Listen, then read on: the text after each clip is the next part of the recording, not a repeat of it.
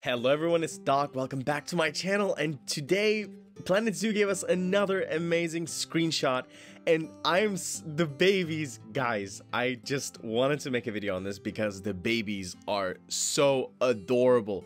I mean, look at those derpy little faces. I think that's the cutest buffalo baby we have, because the African buffalo baby, yeah, the calves are cute, but these take the cake for me. I'm very sorry to the base game animals. I do not think I will be using the African buffalo anymore at all. I mean, I already use it very seldom. I do not use them too much because their size requirements, they don't look that exciting to look at. But these ones, guys, they're absolutely adorable, and we can already see some skin color variation, if I'm not mistaken, or if it's just not the light. Now, some of them, they just look gray and black, which is their color.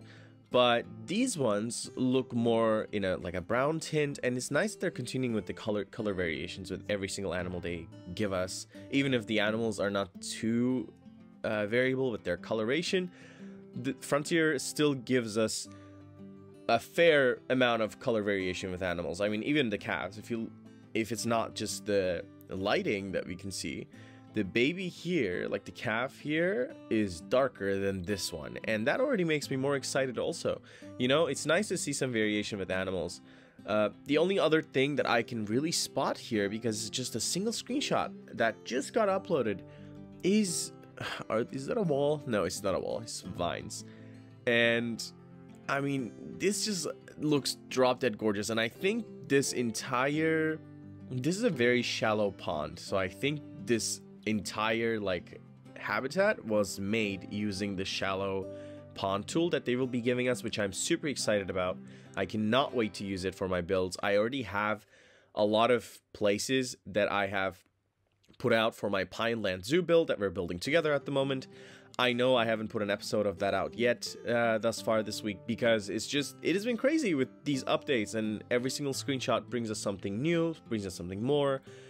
And guys, one thing that we talked about with one of my friends in the community was that maybe these buffaloes that we will be getting will have similar, well, not maybe, most likely they will have very similar animations to those of the African buffalo.